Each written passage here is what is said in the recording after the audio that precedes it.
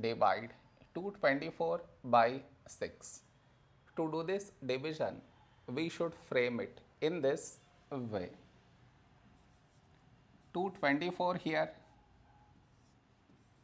6 here. This is your step 1. Next, here we have 2, here 6. 2 smaller than 6.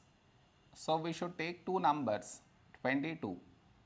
A number close to 22 in 6 table is 6 3s 18. Now we should subtract, we get 4. After this, bring down the beside number. So 4 down, so 44. A number close to 44 in 6 table is 6 7s 42. Now we subtract, we get 2.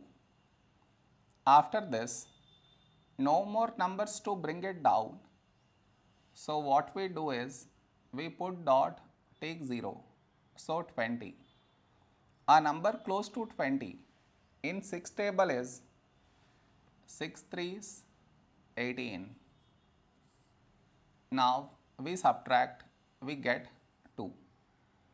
Now you observe, we had 2 here and we got 2 again. That means this number keep on repeating. So this is our quotient.